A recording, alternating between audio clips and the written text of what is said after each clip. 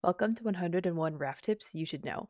This is tip number 58, Snowmobiles. One of the best features in the game can be found on the 7th story island, and it is the wonderfully fun snowmobiles. These are the only kind of drivable vehicle in the game, so it makes sense that you may want to take one with you on your adventures. While you can technically get a snowmobile on your raft, you won't be able to drive it and it will slide off once your raft starts moving. Even if you successfully box it in and can keep it steady on your raft, the snowmobile will despawn once you get a few hundred meters away from the island, so sadly there is no way to keep them permanently on your raft without mods. That doesn't mean you can't make the most out of these vehicles by attempting some crazy jumps and racing your friends around the island normally. Colliding with wildlife doesn't do any damage, so you can rest easy knowing that you aren't contributing to the polar bear crisis. With vehicular manslaughter, anyways. Happy rafting!